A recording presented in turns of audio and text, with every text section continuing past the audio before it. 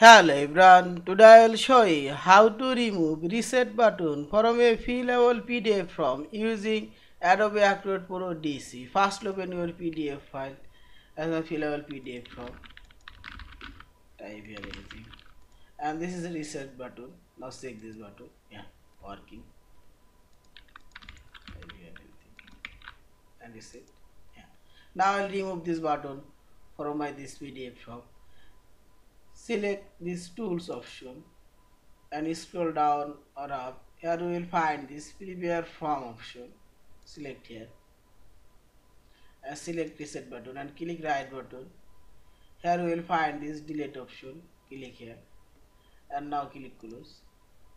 Reset button already removed and click this file option. Save or save as your fillable PDF form. Thank you for watching. Please subscribe, like, share and comment.